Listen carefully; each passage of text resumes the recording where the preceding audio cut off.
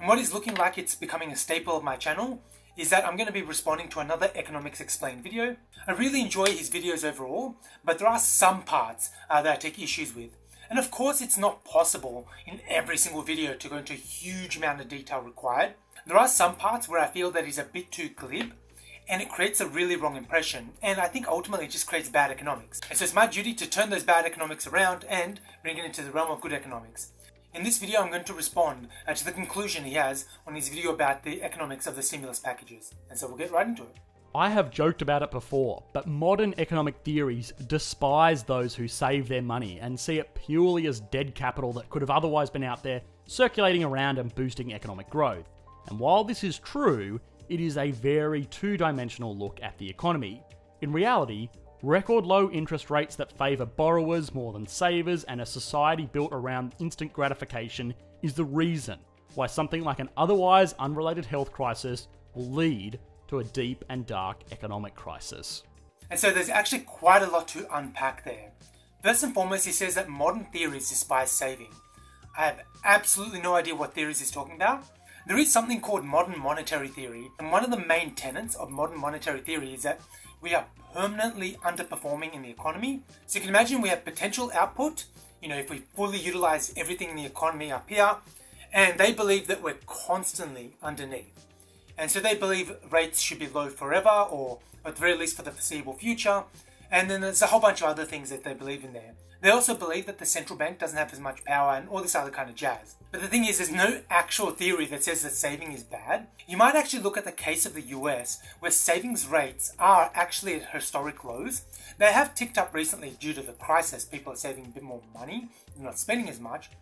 But in general, US savings rates are quite low. And then you're wondering, well, if US savings rates are so low, but it's the richest country on earth, and it's still investing, still growing and all that kind of jazz, why is it that we need savings?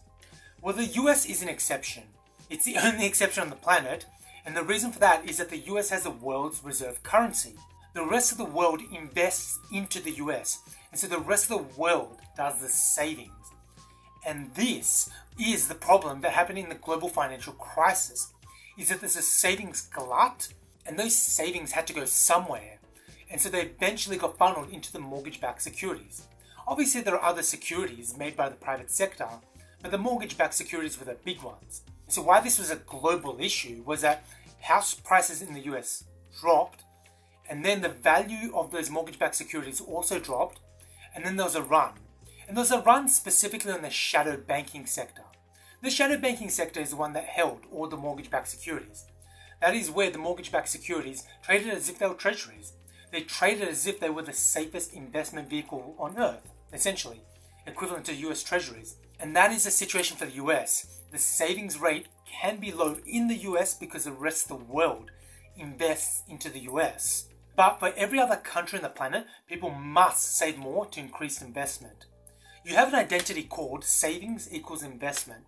And this is aggregate savings equals aggregate investment. What this means is that any money that is saved is inevitably being invested somewhere in the economy. The point is, any money you save up, assuming it's not under your mattress, assuming it's being held somewhere, that other institution that you're saving your money with is not holding your money out of the goodness of its own heart.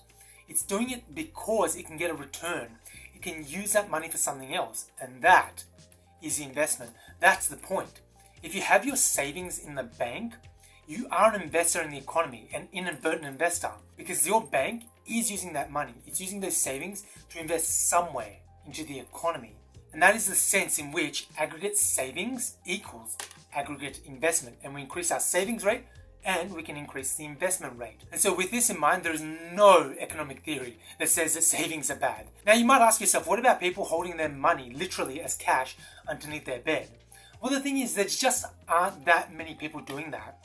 Because you get a positive return with the banking sector, and there's simply more economic freedom by having your money in the financial system, the vast majority of people have their money in the financial system, in some sort of institution. So I'm going to be emphatic about this. Record low rates are not the reason that a quote-unquote unrelated health crisis has caused major economic damage around the world. It's simply not the case. Yes, we do have record low rates around the world, but that's because growth in general is slowing. And there are of course many other factors that contribute to record low rates around the world, but that is not the reason that we're experiencing slowdowns all around the world. The thing is, savings rates differ around the world, and by basic arithmetic they have to. For the US to be a debtor nation, there has to be a net saver nation, and one of those nations of course is China, which invests heavily into the US. But the thing is, it's every nation around the world which is suffering under the effects of COVID.